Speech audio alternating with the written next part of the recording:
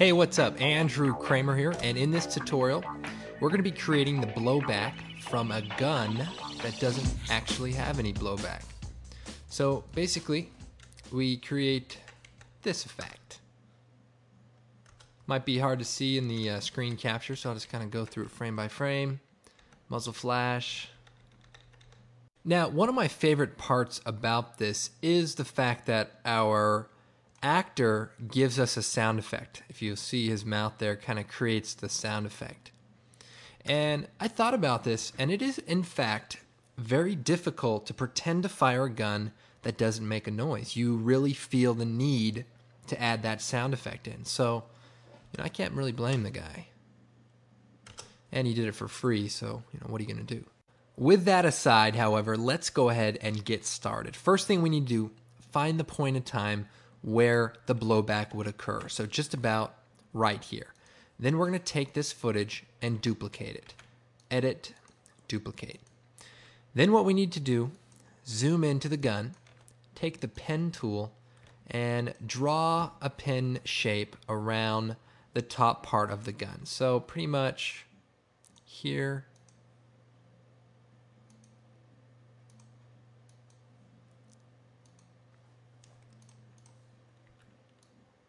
That looks pretty good.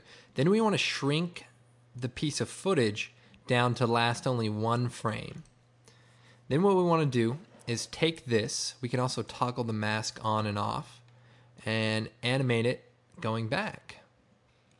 So feel free to use your imagination there. Now, once you have it in place, we want to add a blur to it because this is happening very, very quickly. So choose Effect, Blur, Directional blur. Get the angle to be about the angle you see here and add the blur. Now you can see our angle is off just a little bit, so just want to get it to be just right. And you want the blur to also be just right.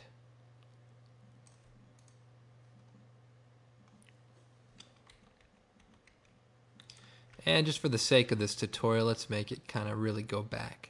Now, in real life, when this happens, the barrel of the gun is actually revealed underneath the slide.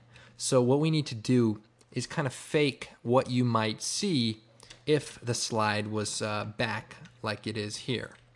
So what we want to do is find out what the background would look like if the gun were gone. So, oh, look at this. We have a clean plate, as it's called. And what I'm going to do is duplicate this footage at this point in time, shrink it down to being one frame long, bring it up to this point in time. What we basically want to do is lower the opacity of our clean plate so we can see underneath it. So underneath it is this.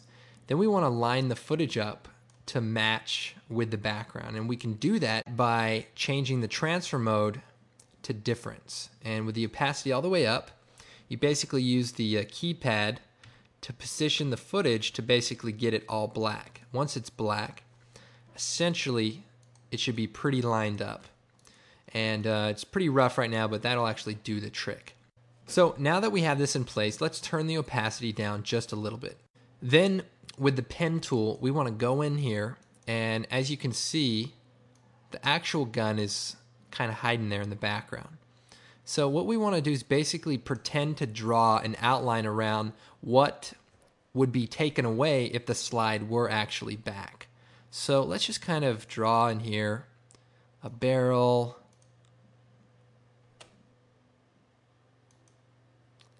the slide rail,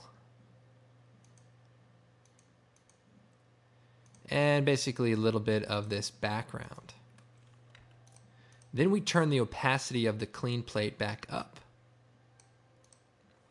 And now we're in business. So go ahead and just kind of fix it so it looks like a gun that could actually work.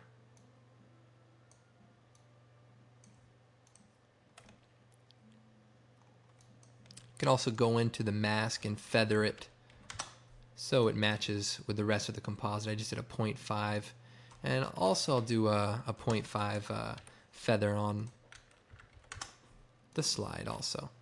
So there we have it. our gun kind of kicks back there. Looks like our slide needs to go back a little bit more.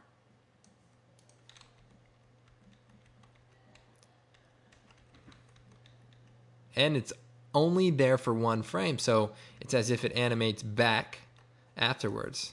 Isn't that something? I think it is. Looks like our barrel is a little long here, so let's shrink that down just a little bit. Okay, so now the next thing we want to do is take our muzzle flash, our 9mm muzzle flash from the Action Movie Essentials collection, drag it out, line it up, and in this case it's backwards, so we can just flip it by changing it to -100. Rotate it so it lines up with the gun. So there you have it. Looking pretty good. Add your Filmagic Pro favorite preset, and you're all set doing shots just like this. Anyway, I hope you found this tutorial useful. The muzzle flash is from Action Movie Essentials, and you can find that at videocopilot.net.